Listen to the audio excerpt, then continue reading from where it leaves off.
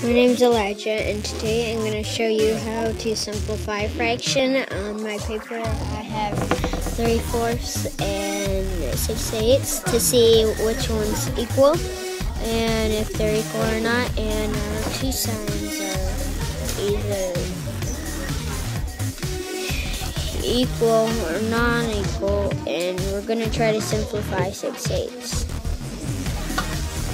So as we know, right here, 6 plus 8. When I try to equal 6/8, I would either do how many times does 6 go into 8, or how many times is equal to 6. Well, that's how normal people do it. But how I do it is, what can we do to equal that in the smallest number we have?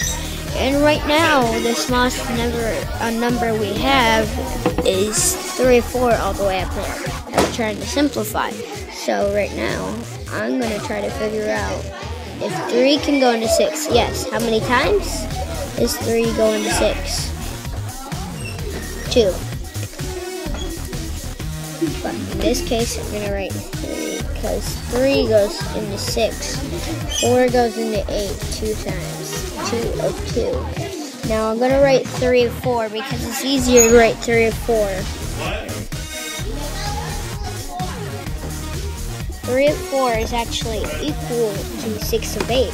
So now I'm going to say it is equal. There we have it. 6 of 8 is actually equal to 3/4. Thank you for watching my video, and you can find me on YouTube, Twitter, and Chrome, and anything else. Goodbye.